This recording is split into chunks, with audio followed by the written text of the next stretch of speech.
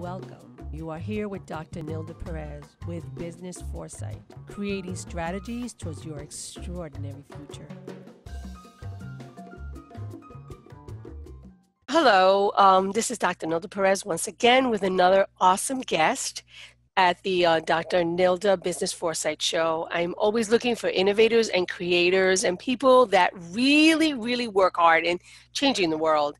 And Pegine Echevarria was one of those people. I saw Pegine on Facebook about 2 years ago, and I said, you know what? I want her on my show. Of course, my show was not even completely developed yet, but I knew at that moment that you were going to be that person that I was going to be able to interview. So I remember reaching out to you, and I don't think I got a response, and just life. But then I met somebody who knows somebody who knows somebody, and I was like, Manny Torres, please, you know this woman. He's like, oh my gosh, she's awesome. She would be perfect. And I said, she's perfect. And so I'm so glad, so glad to have you on the show. I'm so happy. I'm excited. Sorry I didn't reach out to you later on, but I'm thrilled. This is great. You know what? Adore I have to tell you, everything happens at the right time. I'm a huge believer of that. So it just wasn't the right time. Yes. I know it's the truth.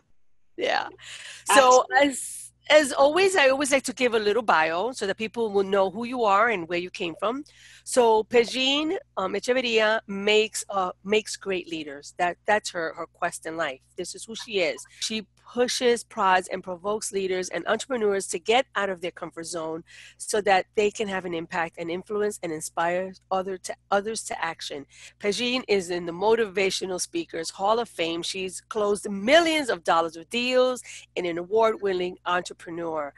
Her clients include 10% of the Fortune 500 companies, global corporations, 12% of direct selling news for 2016 in North America, and the top 50 of all branches in the U.S. military.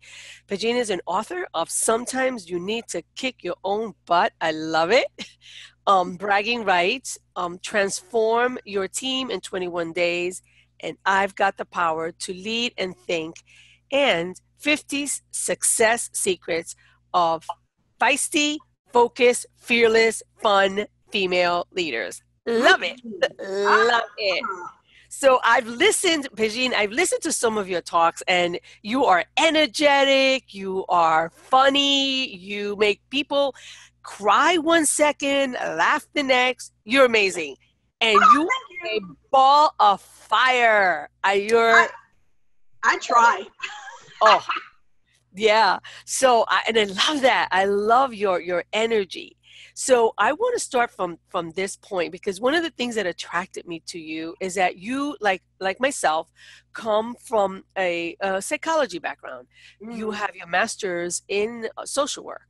Correct. Just like me. As a matter of fact, you graduated with your master's from Adelphi University. I went to undergrad at Adelphi University, and then I graduated with my master's from Fordham. Yeah, kindred spirits, right? And I'm a Bronx girl, so. And I'm a Bronx girl. And there we go. So you see, good things come out of the Bronx.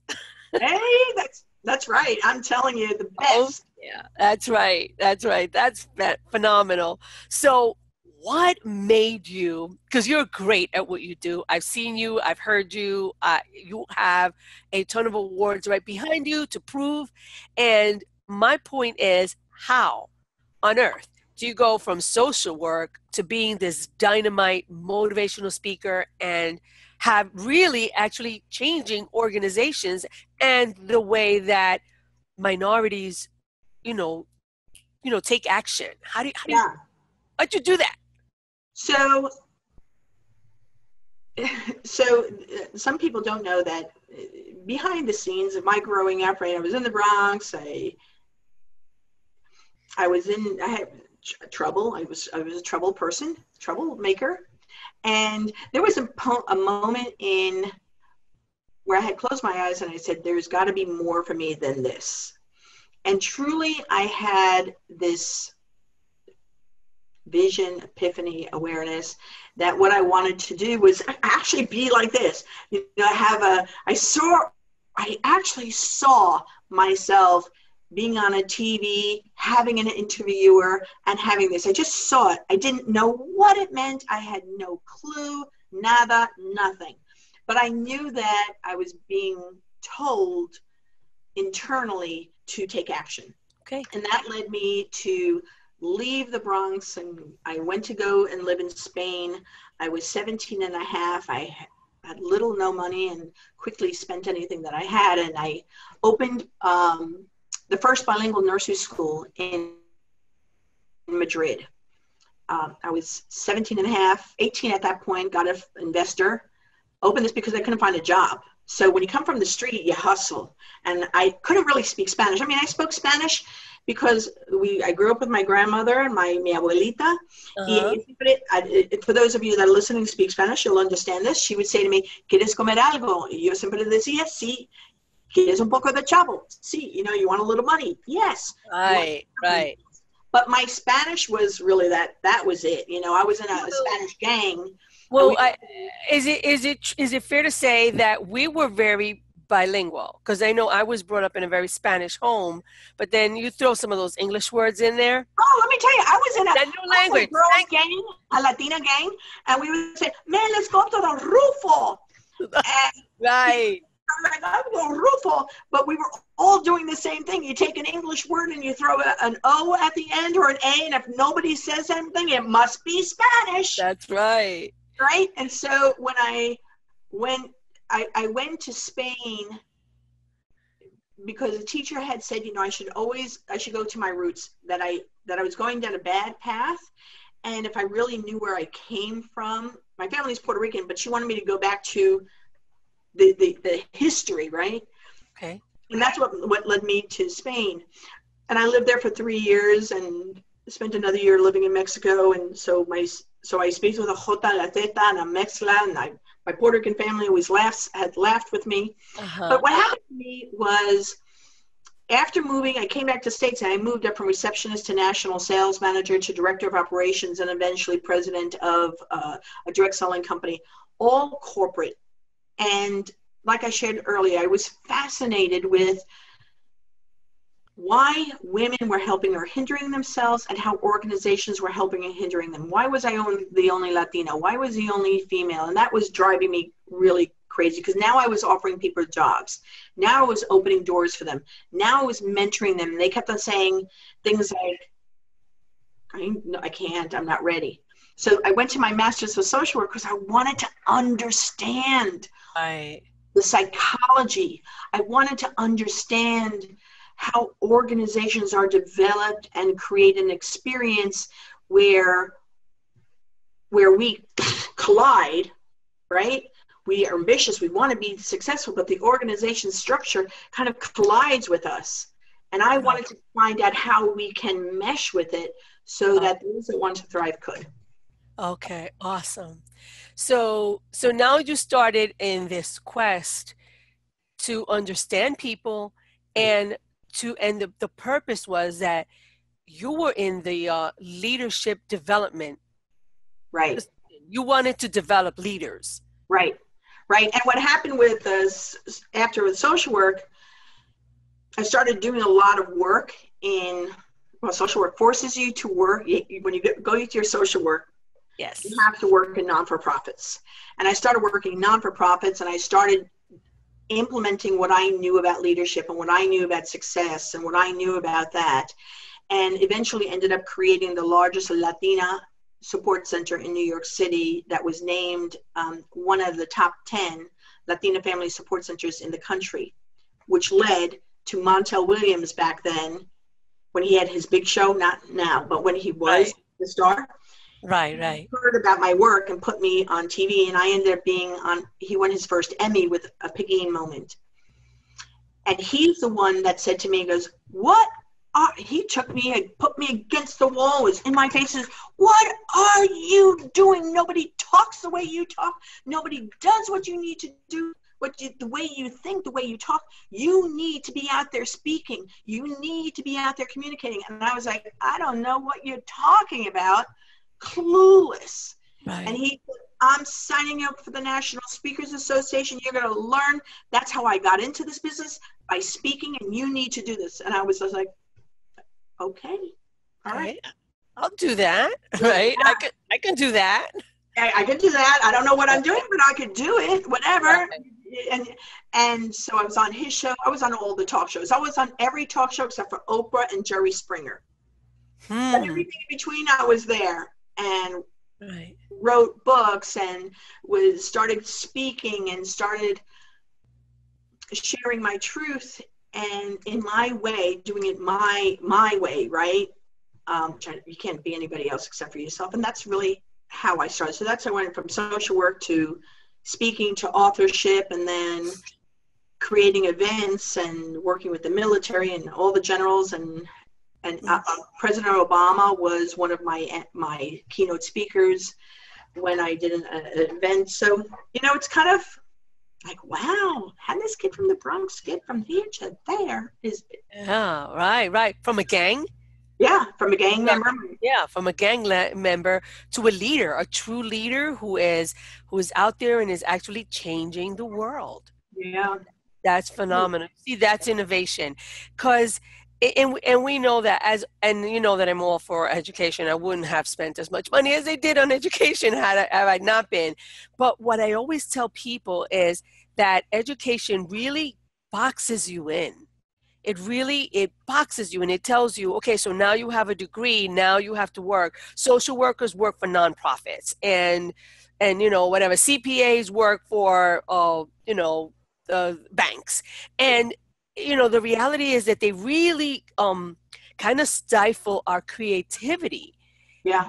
Even while you were there, your mind was going, and you were creating and developing and doing things that, honestly, there aren't a lot of social workers that are out there on a TV show. It's just not something. So I'm so with you on this. One of the things that really challenged me when I was going for my master's in social worker, because I did not come from a non-for-profit background, I came from a business background. Mm-hmm. What was really fascinating to me was, and I would call out the teachers, I am not someone that could be really quiet. So, I closed down the campus one day. Okay. I started the Coalition for Diversity at Adelphi because I got really pissed. I got pissed that every time they gave anecdotal information, it was, if you're Irish and white, you're a drunk. If you're a Hispanic, you're pregnant. If you're, if you're on welfare, you must be black. I mean, it was just like always saying that. And I was like, you are the creators of this lie. Right. You're perpetuating a lie. That's a lie, a lie, a lie. And you're never giving anecdotal information about how a gang member can change her life and actually be sitting here. You're never giving the anecdotal information of saying a teen mom can be president of an organization. You're never sharing that. And I was not happy, right? Mm-hmm. So I pulled together a group of people. We coalesced. We closed it down. We had a big meeting. I think that you're 100% right. Yeah. Educators tend to speak from their experience, but they don't allow you to explore new ideas. I truly believe that, remember when you were in kindergarten, you would go see the fire station, you do a little walk down the block, you go to a walk to the grocery store, you were exposed to these things. What I truly believe is that educators need to take excursions with the people, get out of the stupid classroom, go to see a bank and see what those opportunities, go take social workers and know, guess what? If I had known, okay, Nilda, let me tell you something, and all of you that are listening, yeah, social worker lie number one, social workers don't make money. That is a lie. Absolutely. Number two is that every corporation, if you wanted to work in that environment, they love social workers, learning development, so you could be making your six figures. The best boss I ever had was a boss who used to be New York City Commissioner, Gladys Gadion. She was my boss for a while. And my salary was pathetic. and she was my boss, and she brand new. She just got in, and she came to me and she said, you know, what did I never? The social workers at school all said that you're never going to make money. Here I am running this agency and doing this. And she came back to me and she said, hello. And she did a Gladys talks just like that. Hello. This is not working for me. What I saw you getting paid. Did nobody tell you how to negotiate your salary here in non-for-profit? And I was like, well, I knew how to negotiate at corporate, but they all told me that I'll never make money in social work. She was like, no, let's figure it out. And she raised my salary 3 times in that one meeting, right? Because she was an advocate to say, especially for Latinas, to be able to say, you deserve to earn what you are valuable. You are passionate, and you are worthy of being paid well. And, you know, that moment for me was as much a awakening and continues to be awakening. So when I see myself slipping into poor behavior, you know, I go, hey, gracias, thank you so much. Yeah. No, I'm worth more than that, you know? Right, exactly. Your education, your experience, all of that comes together. Right. And tenacity, perseverance, to be an entrepreneur is not an easy feat. And yet is the most rewarding feat ever. So I totally agree. So now you take all of this, because see what I'm seeing. I have this visual. I'm a creator, as you can see. So I have this visual of you having this big basket, and you're going along picking all of the best information, the best lessons, the best, and you're just putting them all in, and they're going to create Pegine, right? And all of this is going to create Pegine Echevarria to become this bigger and better person, to be able to change the world. Right. This is what I'm seeing. This is my visual. Right. So then when did you decide, I'm going to create leaders? I'm going to create great leaders. When did that epiphany come that you said, this is my mission in life, I'm doing this? So about 20 years ago, maybe longer than that, maybe more than that, 25 years ago. So I've been in business 21 years. Can I get something so I can show you? Sure. So let me just share. So about 25 years ago, you know, I was in kind of meditation and clarity and saying, who am I? What am I? And I took a book. Actually, you could see this book, right? This thing is old. Pobre libro. This has been around. Now, there are things that I can show you that I can't show you. But, so I would say 25 years ago, right? I started putting this stuff in my book. And that I just knew that God's mission for me, I'll read it. This is over 25 years ago. God's mission for me, I inspire people to be leaders in their lives. I impact people so they become leaders that transform lives. I teach others to become leaders that inspire, motivate, and educate others. I lead a large, successful, profitable company. That I added later, right? And I added this line because this thing started popping up for me. When I think I can't, God tells me I can. You see that? Yes. So the book,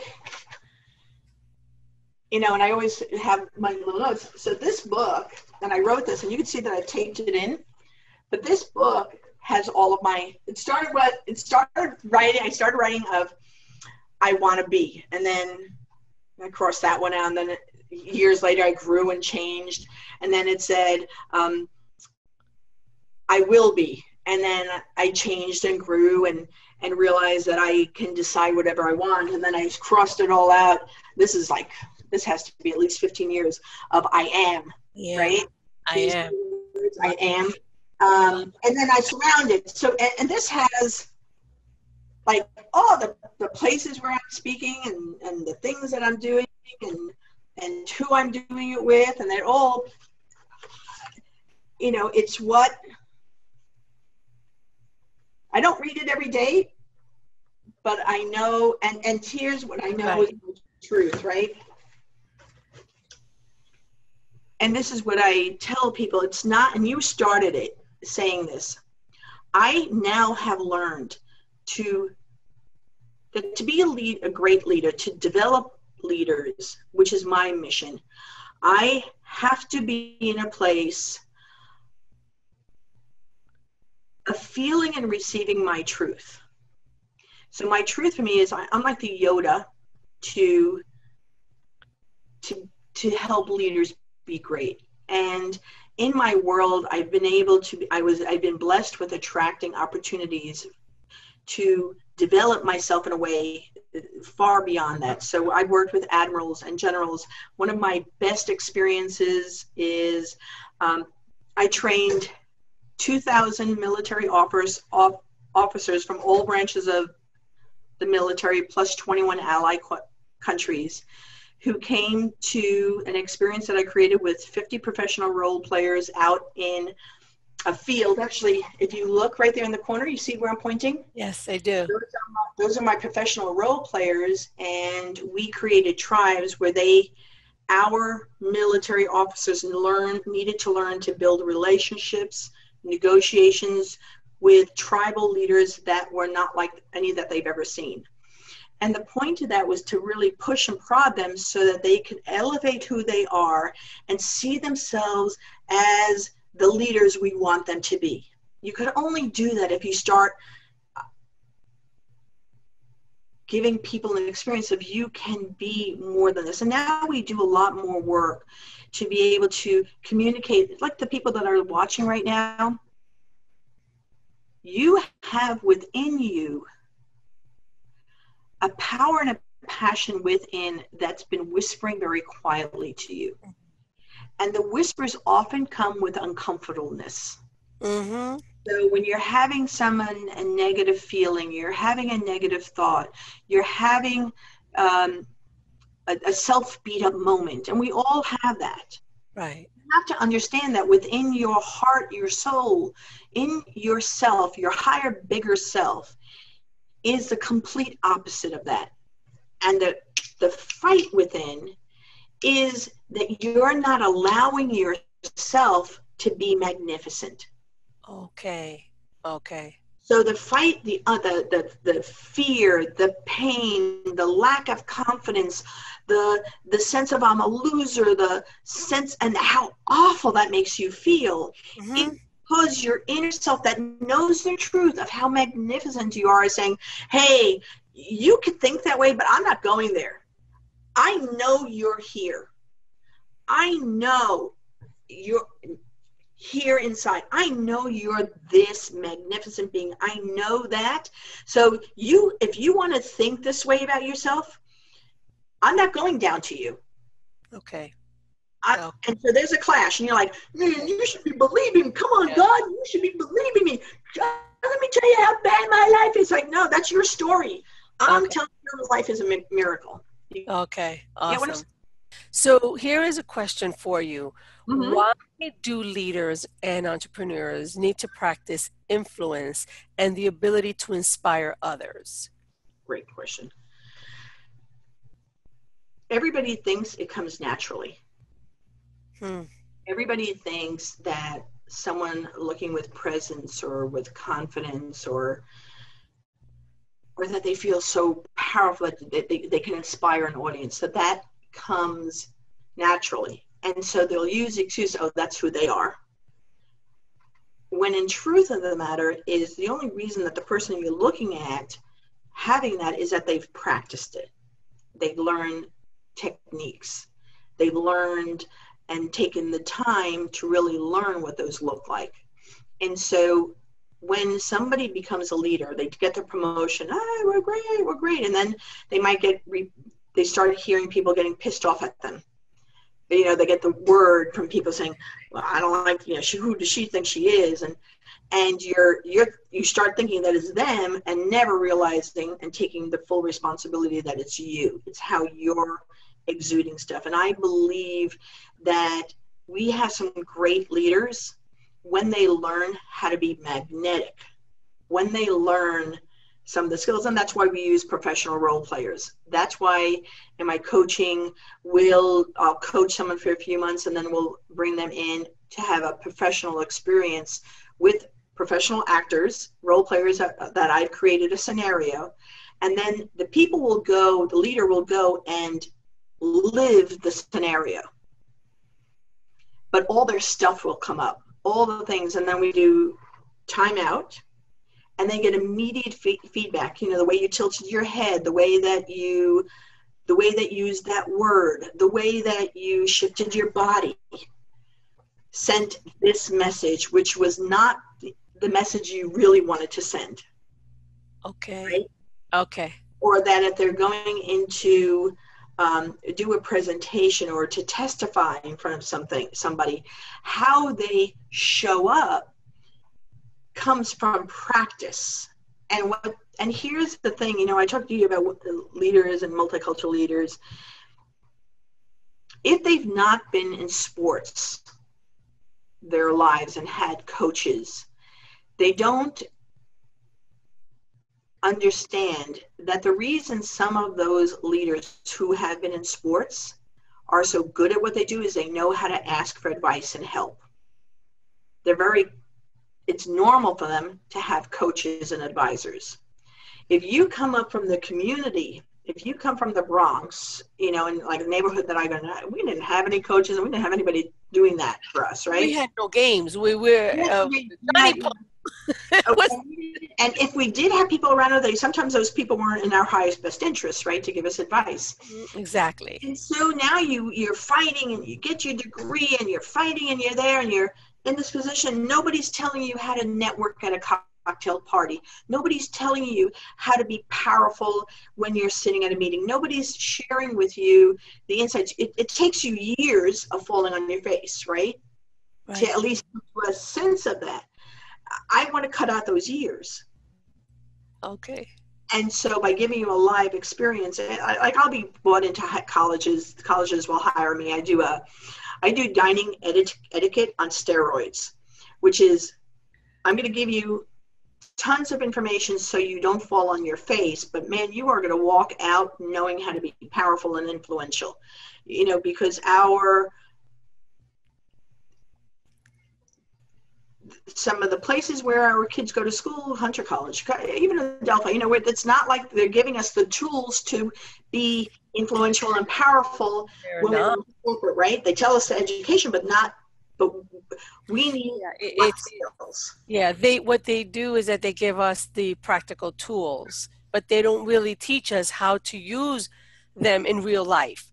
So it's a lot of technology, a lot of technique, but very little in, so this in this scenario, not that there's no way that they can ever go through every scenario, but they don't go through any scenarios. So we go out there and we're like a deer in headlights. And then you can't figure out like, oh my God, I never thought of this, or but who knew? Like, who told you? How would you know? Right. Like I was with, she is a senior vice president in a very large corporation, a Black woman, and was with another woman who is an executive director of a very powerful organization. So from the outside world, wow, they're there. And I was sitting with them and I was sharing about how to work a room. How do you, when you go to a networking piece as a leader, how do you work that room? How do you connect with people? And I was sharing techniques and like, nobody ever told us that. Gosh, if I only knew that. I'm so grateful I know it now, but I wish I had known it back then. Nobody taught me. I didn't come from that background to hear, nobody shared that with me, or to, it was just teaching them the basic things. It's not, let me change it. Basic to some people, but if you've never heard it, it's not basic. Right. How to prepare if you're going to a business dinner, how to prepare for beforehand, what to do when you're in it, what to do afterwards. Because let me tell you, we don't ever teach that. And it's not it's not dining etiquette. It's influence power broking action steps.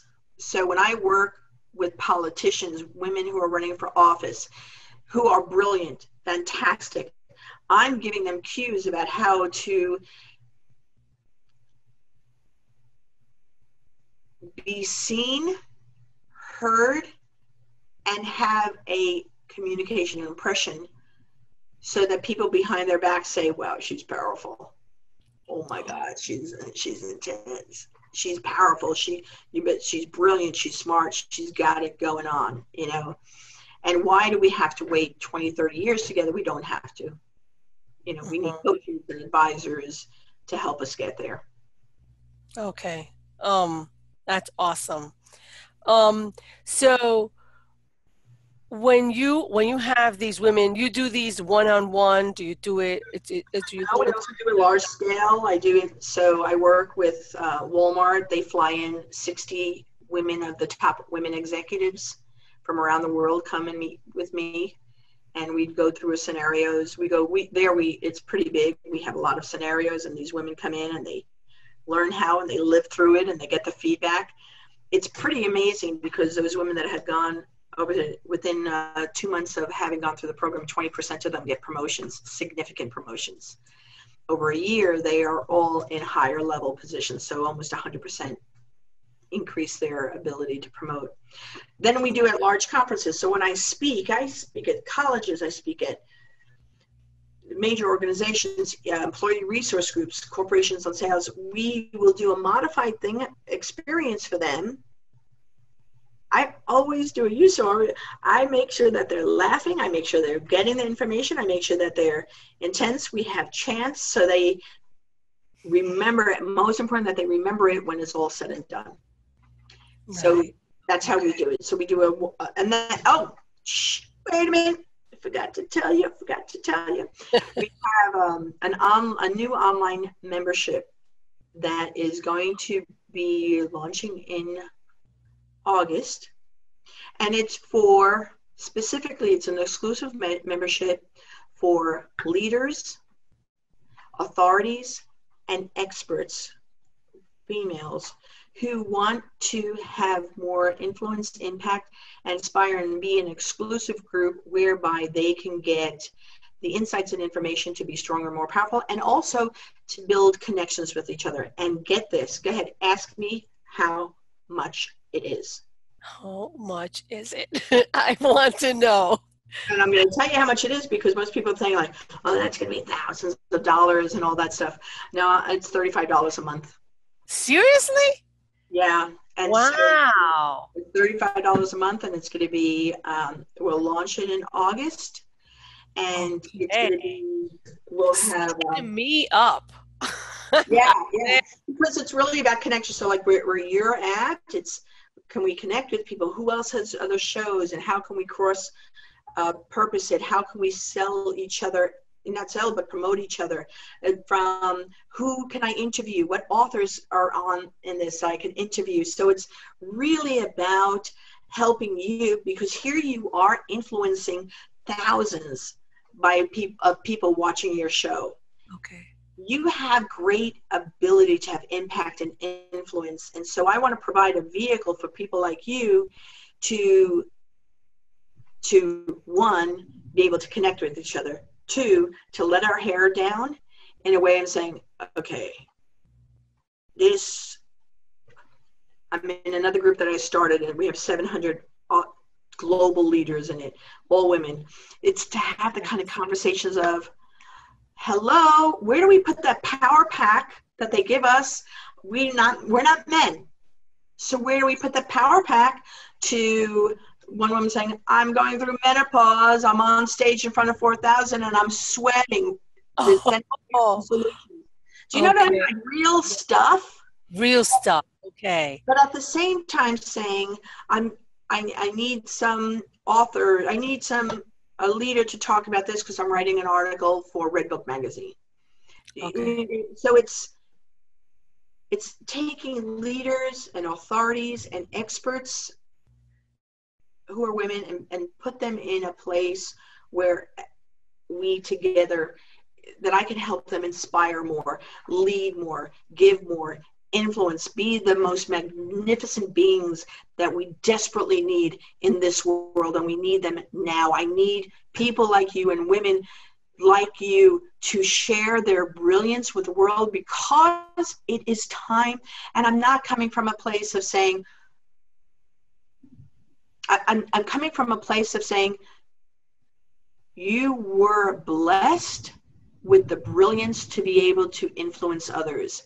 Absolutely. I get that. Have Yes. to make Yes. sure that you have the tools and the techniques and the support and the Right. community to say, I'm not alone in this. I'm going forward, and not just put on my Spanx.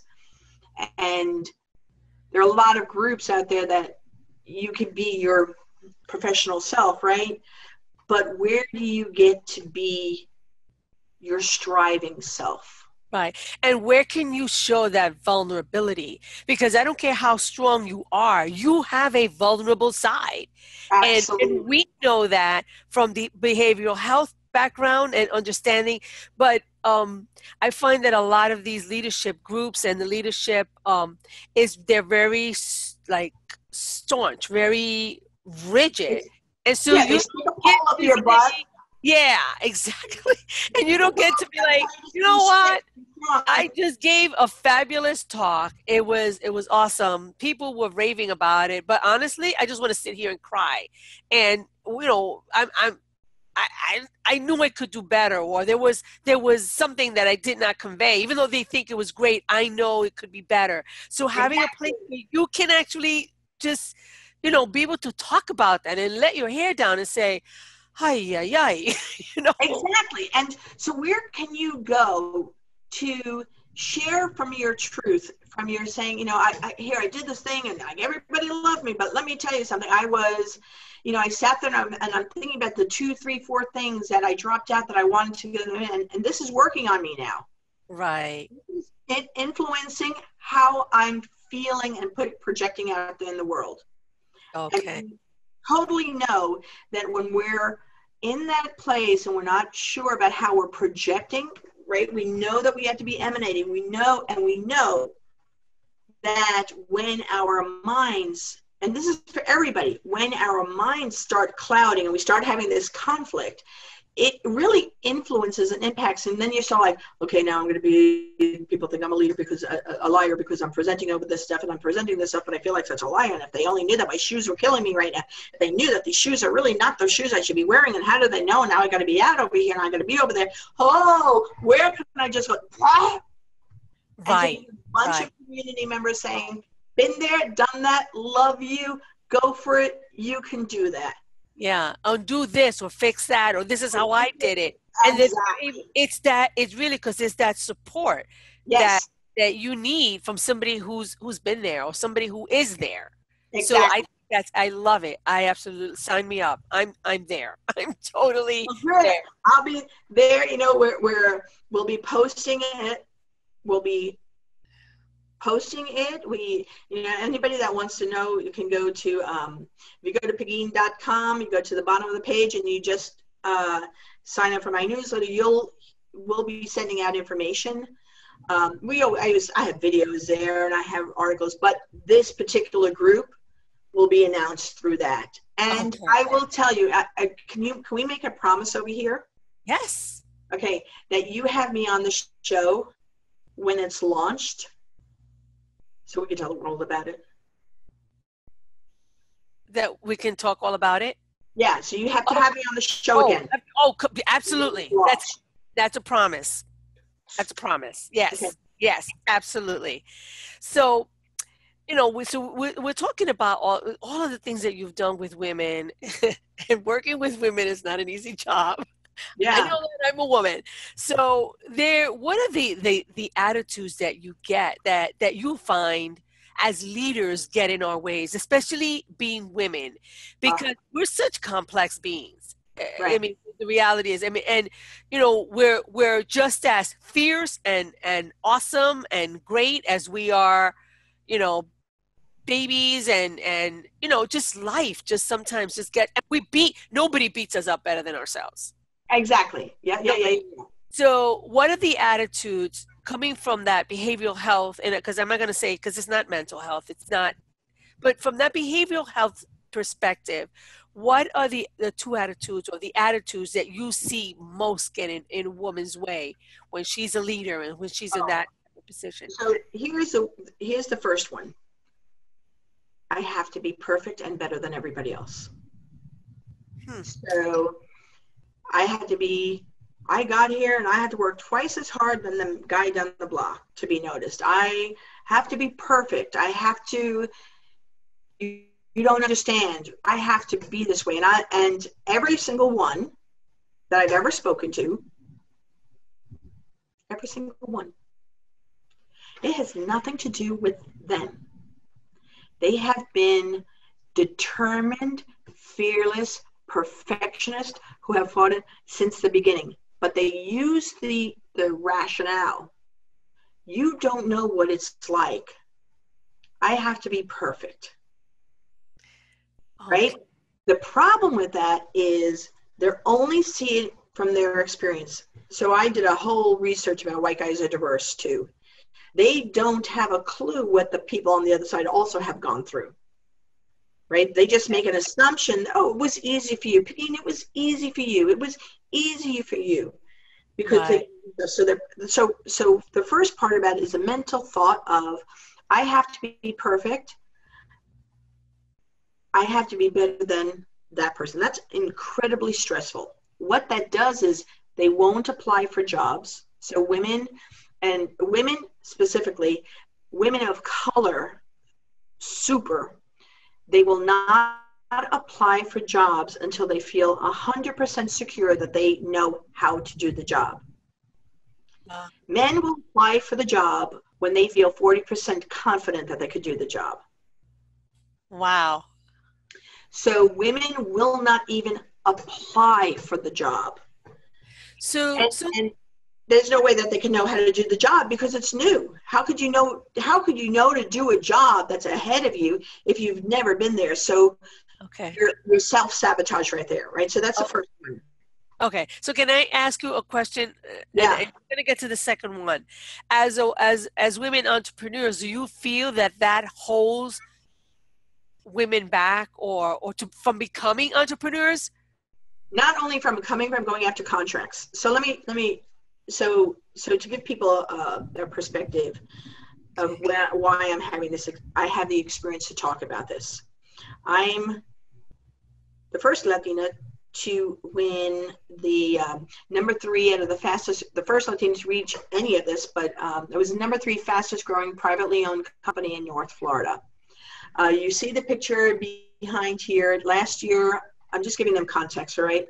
Last year, Minority Business Enterprise Magazine and Macy's named me one of the top 3 women who rock in business in the United States. And I'm one of the only companies to ever receive in the Department of Defense a rating of excellence for contracts over $1 million. So just to give you the structure of where I'm going to talk about right now. Okay. Because here's what happens with women entrepreneurs is one, statistically through the SBA, we downplay making $1 million.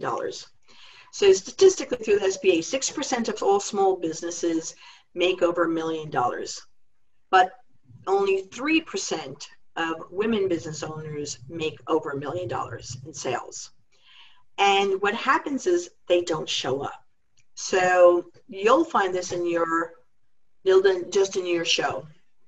If you think about how many people, obviously including even me, I did it by accident, you will reach out to people to get interviewed. And what you'll find is guys will go, yeah, I'll be on. Okay, when? Tomorrow. I'm there. I'm so there. You reach out to women entrepreneurs and they'll go, really? I don't know. I'm not ready yet.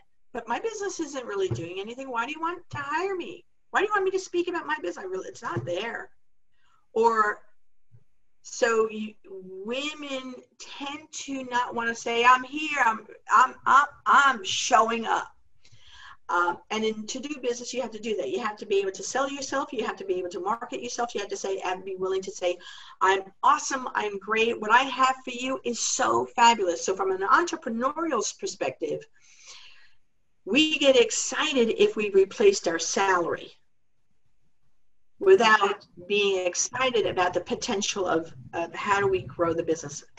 I'm in a course right now run by the SBA called Emerging Leaders, and it's for businesses that are looking to scale and grow.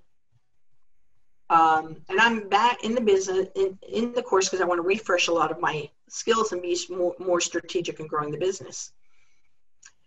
Of this business, this is really awful. There were 12 of us. I don't have enough fingers to make it 12. 12 of us, 3 women of the 12. There were 4 white guys. The rest were other people of color. They've all dropped out and applied. You know who's in the course right now? Myself, 2 of the white guys, and an Asian man were the only ones that all the women dropped out. There were 4 women. It happens all the time. And we say, well, family got in the way. We say, I got busy. We say, and they all sound so great. The excuses sound so great. Mm-hmm. But the truth of the matter is, we pulled ourselves out of the game. Okay. Mm-hmm. And so people, how can you say that? You know, this was sick and that was sick, and you know, I did the same thing. I pulled myself out of a board. Mom was sick. I had to go take care of my mother. Really, I didn't have to do that. Looking back, you know what? I didn't have to do that. I could have stayed on the board, and I could have handled that, because really the board wasn't that much work, right? But the drama, a very wise woman, her business is $250 million. She's raised her children through her growing her business. She shared the most wise piece of wisdom for me as an entrepreneur and any woman that she talks to run. She said, your family needs 2 things from you: your brain and your heart. All else can be hired out. Oh, wow. I love that. Oh my goodness, that's awesome. So they need your brain, of your wisdom, your insights, maybe your ideas. Mm-hmm. You need to know you love them, you care them, but you do not have to do their laundry, and you don't have to clean up the stuff, and you don't have to run to the store and go cooking, and you don't have to do any of that. You don't have to. I don't have to run to my mom's nursing home and do it, so I could hire an aide to do that. She needs me to see her and love her. She needs me to tell her, counsel her, but she doesn't need me to do that stuff. That is not love. Okay. I love that. I love that. Okay, so I need that, because now I'm very curious, because this was awesome. This was just one attitude. And the second attitude? So the second attitude is, I don't need that. I don't need that. I don't need the responsibility. I don't need the raise. I'm good. Yeah. I'm good enough. I'm good enough. Yes, mendiga. If God wanted me to have it, I'd have it. So it's all good. And the truth of the matter is, we do have to be grateful. We do have to understand that we're blessed. We do have to understand all that, but we have to be ambitious. Ambitious is not a dirty word. It is okay for women and anybody, but it's okay for you to be ambitious, to want more for yourself, to desire the opportunity, to drive your passion so that you can be more. That's what life is. Life is constantly this growth experience. And when we say, oh, it's okay, I mean, it's okay. We're giving ourselves into an experience that says, I don't need anything else. My life is good. And that's not living. Right. And I totally agree. As a foresight strategist, what I do is that I bring into companies, into small businesses, how do you become more innovative? What's the money that you're leaving on the table because you don't realize how you can actually grow and be able to develop your business, and through through being creative and innovative and looking at. And I have to tell you, for the most part, the women are like, my business really is good enough. And Yeah. that attitude of good enough, she goes, you know what? I'm innovative. I created. But the thing is, and this is one of the things that I talk about over and over again, is that it has to be perpetual. It has to be a cycle of constantly reinventing, fixing, constantly looking at the problems, and and again, rinse and repeat, rinse and repeat. It can't be one good idea. Nobody ever made it with one good idea. It's great for the moment, but then what happens if a better one comes, or if it's no longer the fad? So when I try to explain this, they're like, "Oh yeah, but it's good enough. What I'm doing, my business, how I'm doing it is good enough." And that good enough is what's killing Yeah. businesses. And Yeah. women are notorious for Yeah. this. Exactly. It's that good Come enoughness in. of saying I'd it's rather, okay, it's good, and it's because, and listen, I've lived through this. I know I've had the ups and I've had the crash and burns, and it's really hard when when your business starts crashing, which all business does. There's always a down, right? You can't go down, you can't go up. But when you're down, it's so hard, and you got to crank it up. You got to push it. You got to. Yeah, oh, come on, you can do it again. You can. Let's push. You can. You can. But that's really hard, because if you don't do that, then you get into good enough. It's okay. It's okay. Everything works out. And that's not how it can work. It's got to be. You got to dig in and turn and crank up the car again. And that is the piece that we never talk about in business. We never share. I tell people all the time, everybody sees this about business, right? But that's a lie. right. This is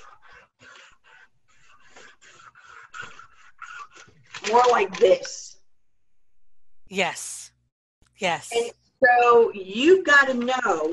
And of course, in the beginning, those crashes are harder and lower, and the Well, it's but they still come down. It's just not as I'm with a friend who just lost right. $5 million.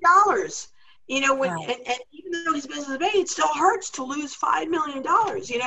So Right. these pieces, right over there, Right. when you're in that place, how are you going to crank yourself up? How are you going to not just sit back and say, it's okay? So I wanted to be here, but all right, my business is going to be here instead. I mean, that's just how it is. Right. They give up the dream of where it could Or go. they give up. That's the other thing. They give up. They're like, "Oh, I tried it. It didn't work.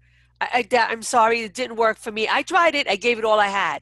And that's the thing with business. And again, I was talking when we were talking earlier, is that tenacity, that perseverance, that, you know what?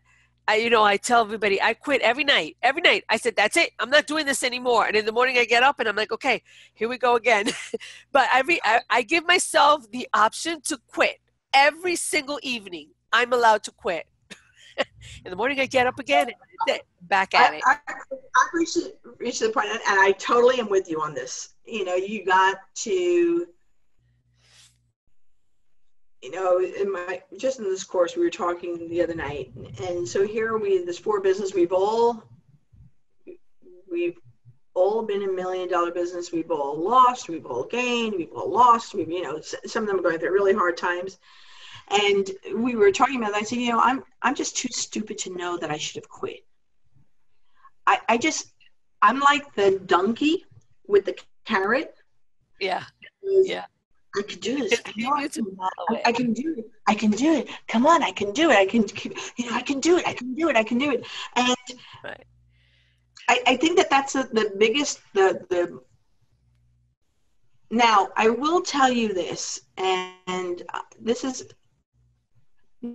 not everybody needs to be $1 million business. Not everybody needs to be at a high level, right? Not But everybody needs. I do believe that everybody has that potential. Totally. But everybody has to decide, has to have a strategy for Right. whatever it is they're going to do. So if you want to Yep. have a lifestyle business whereby you're making, you're never going to be, you're not going to be interested in selling it. You're not going to be interested in creating a legacy to hand down to somebody else. You want to be able to make enough money to live the life that you have because you've watched way too much videos online that you can live the life and work in Tahiti and work off the computer and you can make $1 million or $500,000 or whatever it is. But unless you have a strategy, unless you take that dream and you put it down and you say, what is it that Yes. what do I really want to have for my life? Absolutely. What do I really want to have that business to look like? And then what do I really need? What are the things that I think that I need to do? And here's what's really important. It's what do I think I need to do to get there? Because, and I say that, what do I think? Because we go from Florida to California. We know we're going to hit San Jose. We know we're going there. The journey, we think we're going to take the highway this way. We definitely know we're going west. Right? We think we know we're going to get gas. We know that we're going to have to get the car. We know that we're going to have to, but we don't know everything. So you've got to start with your plan about at least what you think you know, what you think you have, and that's all you can do right now. That's really, really good. Okay. And then you have to know that when you hit a certain area, something is going to happen. Your tire is going to blow or something like that, and you're going to learn something else, but you don't give up going to San Jose. Right. Bro, you don't say, hey, I'm done. This was too hard to get to New Jersey. I'm done. Okay. You don't do that. Right. You keep on going, and it doesn't matter how long it takes. You just created an experience that you want to have. Right. And the best piece of advice. Oh my, can I share one of my best mentors? Absolutely. Yes. Please do. Please do. So I was on 47th Street and 7th, and I was of course, I was new to the business, new to speaking and doing this. And I'm standing there. There's a guy, Bob Frere, and he's a longtime speaker, and he had just closed a big deal. And I was hurting. And I'm standing, and I must have looked at him like this. And, like as he's sharing, yeah, I just closed this deal. It was so great, and I'm going to start it, and I'm working for this big company, and we're going to be doing all this stuff with them. And I was like, and he looked at me and goes, hey, and he's a real New Yorker. He goes, hey, just know this, I'm a freaking 20-year overnight sensation. Oh my goodness. Yes, I love it. I love it. Yes. I got to tell you, I held 20-year overnight sensation. That really made me think that this was not a short-term business. Mm-hmm. This is a long-term investment. Right. And for those that are listening that are maybe in corporate stuff, it's the same thing. You make an investment, you decide. Mm-hmm. Those of you that have decided to stay in business, you said, I'm going to stay in this until I get my pension. So you can be 25. That was not my choice for me, right? But you need to know that this is not a short-term game. Right. When you're an entrepreneur, when you're in business, it's a long-term game. Yes. And it's going to have ups and it's going to have downs, but you need to be in it for the long haul. It's a roller coaster. It's like a marriage. I'm sorry? It's like a marriage. You need to make the decision that you're going to make this work. and really, you really are married to your business, and it just, Absolutely. you have to make that decision. Come rain or come storm, I'm in it for the long run, and I'm going to make this work. And you know what? This is the only way that it's going to work. Yeah, It's for the faint of heart, that's for sure. Not at all. it is so not for the faint of heart. It's just, I keep on telling people, it's kind of like you go to an amusement park and you're a little kid and you go on the little purple donkey of the roller coaster, right? And you Right. get on that and you're scared, right? You're scared and you get on and you're so excited that and then you get a little bit older, you get on the bigger roller coaster, right? And you're still scared, but then you get to the bigger, really, really big, boom, boom, boom, and you're still scared and you're doing it and there's joy and there's laughter and there's like amazing, and then you go, I'm going to do it again. That's really what this is like. I don't cry anymore. Probably Good for you. just because I've been knocked down so many times. It's like after a while, well, I'm not going to waste my energy on that anymore. Right. On that emotion. Right. Do I cry about probably things about love and family? Yes, but not about. I don't know. I've just put myself into so many high, tense, high risk, rough situations that I've become. I have fallen in love with my goddess warrior. Okay. I love that part of me. Okay. Oh, So I like it. I love being say, I'm feisty, I'm fearless, I'm focused and fun. Oh, I'll send you, when I finish with this, I'll send you a link to a song that I wrote, and and it's my feisty fearless song, and Yeah. it's something that I believe your audience would love. Okay. I know you would love it. I know that. But it's when we're feisty, we're fearless, we're focused, we're fun. I go feisty and fearless and focused and fun because you need to know that about yourself. This business isn't just about money. It's about the discovery of your brilliance. Right. Right. And to be able to share that, because that's what I find. I have to tell you, every time that I take stuff that's in my head and I'm able to share it with somebody else, and I make it comprehensive, that they're like, oh wow, that they've discovered something from our conversation, from our coaching, from a consulting. Yeah. I am elated. And this is like way before that check is written, way before, because I am passionate about my brilliance. I'm passionate about what I know. And I know that if you use what I have, you're going to be better than me, and I know that. And that's where my excitement comes in. So Yeah. you're right. It's not about the money. It's about what you can do with what's in my head, you Yeah. know? Yeah. That's it. When you know that. Right. And when you know that, yeah, exactly. And that's the excitement. That again, that's so it's unbelievable. I enjoy it so much because I enjoy that transference. It's a transference from what I have to be able to transfer it on to somebody else. That's my thrill. That's my get high. That's my get high. Honestly, I love it. Yeah. I mean, I think that when you're what you're talking about is so. That's what keeps an entrepreneur's life growing, right? Right. It's being able to say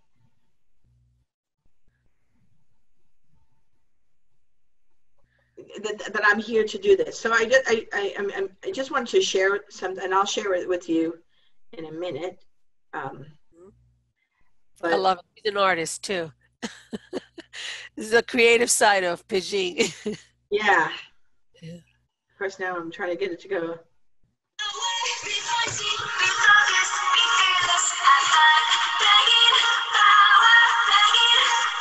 Can you hear that? Yes.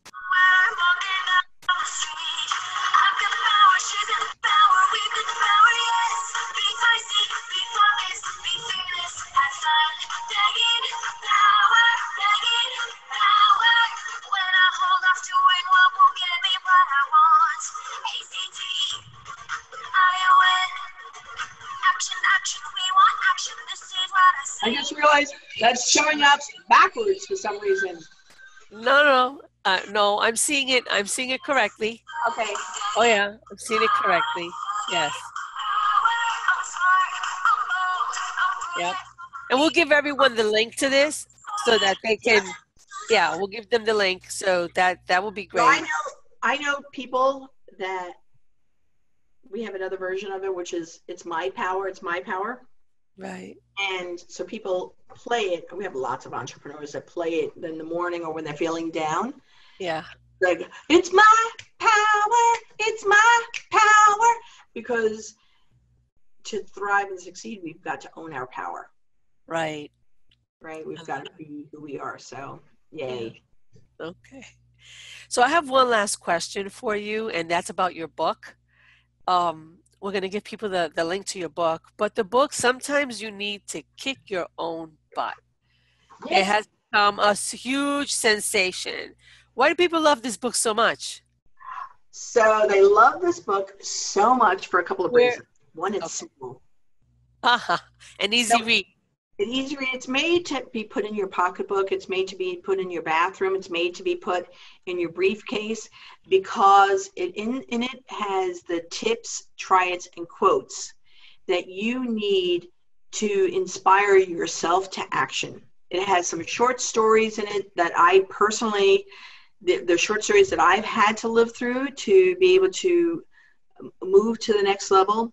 It's a very concrete, small, powerful, and concrete, and it's one of the books. Which one of the things that I love about my books is I love you all. I really do. I love you all, but I don't write the books for you. I write the books for me because I'm writing what I couldn't find in a bookstore. I'm writing what I needed to keep myself focused, to keep feeling fearless, to move in a direction of power and to feel aligned with where I needed to go. And what's really amazing is when you write from that humanity, when you write from that truth for entrepreneurs and people, it's interesting that people relate. And so this has been named the number 4, well, for 4 years in a row, has been one of the top 10 books for women and human resources. We've sold well over 20,000 books, 20,000. It's a really awesome book, if I do say so myself, and I'm very proud of it. And we'll be putting out some new books. And then we have, do you have groups that speak Spanish? I do. So my Read and Think Big book is also in Spanish, and they could all go on my website at www.pegine.com and see it there. They could also purchase it through Amazon.com. Okay, fabulous. And we will be giving them the links to both those. I am so excited to have you. I'm thrilled. I cannot wait to meet you in person so that I can hug you, because I'm a hugger. Love. That's right, the love. Because again, I've looked up to you for about 2 or 3 years, like I said, and like a year ago, I was like, I have to have her on my show. Whenever I have a show, we didn't have a show yet. I was like, I need to have her on, and I love your energy. I love your feistiness, and that's because, like me, you're a Bronx girl. You're a social work Bronx girl, and I love that. I love that about you, and I love your innovation because, again, I always bring it back to this because what I always want my audience to take away is the fact that you can create anything. Don't let status, class, money, ethnicity, degree, not degree, hold you back from all that you can do. You need to be innovative. You need to create. We are beings that are made to create. And constant creation. And when we waste those hours sitting in front of the TV, just turning, when we waste that time, I'm like, my goodness, if you have nothing to do, read a good book, read a good self-help book. not a novel. Read a good self-help book, because you will walk away, and I am who I am today because of the time that I've invested in myself Right. to be Absolutely. better. And the better I am, the better I am for my clients, the better I am for, better I am for humanity as a whole, because I can be, on a plane, I can be, in an open forum, I can be at a party, and I always have those nuggets that I can deposit because I spend so much time bettering myself so that I can better the people around me. So that's the one thing I always want people to take away. And that's, your message is so in line with my message. You didn't let a social work degree define you. You didn't let even your jobs define you. You were like, I'm bigger, I'm better, I can fly. Oh, absolutely. I am so there with you. It's like, I just know that there's, every time you stretch yourself a little bit more, Right. Not a little more, you influence a little bit more, you make a little bit more difference, you make a little bit more Right. impact, and then you're there, and you want to go a little bit more. Right. And so what happens is when we hold ourselves back, when we believe that there is no more, when we believe that we can't take another step.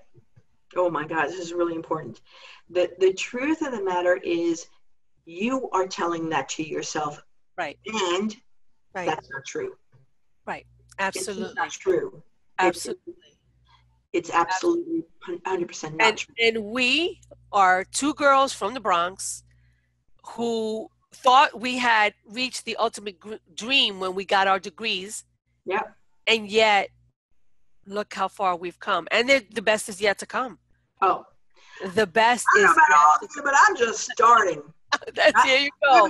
I just am born today to, and I don't mean it from a religious basis. I just mean from that this is all I have is today. Right. Today I have, tomorrow I have, hopefully I'll have tomorrow, but this is where I am today. And what happened in the past, I mean, with all the pictures and stuff like that, that was done, complete, finished, past. More. Where my thing is here going forward. So you want to do me a big favor? Sure. Okay. So what you're going to do is, okay, smile. Okay. All right. Now you have my picture. You're so cute. I really enjoyed my conversation with you. This was awesome.